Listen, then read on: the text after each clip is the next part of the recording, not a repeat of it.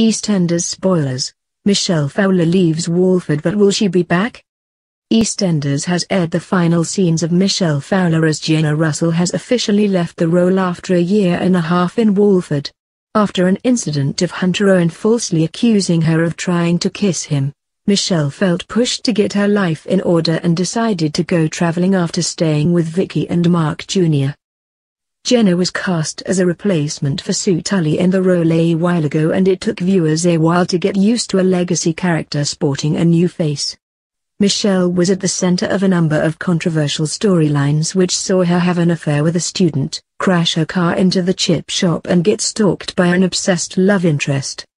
With Mel finally seeing the truth about Hunter's allegations, he apologized and Michelle agreed to not tell anyone about the fact that she caught Hunter and Louise together.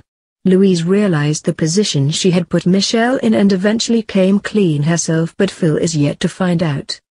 After this, Michelle had a heart-to-heart with Sharon and said that she needs to stop living in the past and being a ghost in Walford. Determining to make something of her life and grow as a person, Michelle wasn't for having her mind changed and shared an emotional hug with Sharon before departing.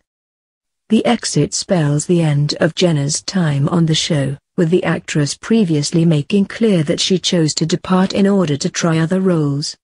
The door has been left open for a future return, but there are currently no plans for Michelle to be seen again.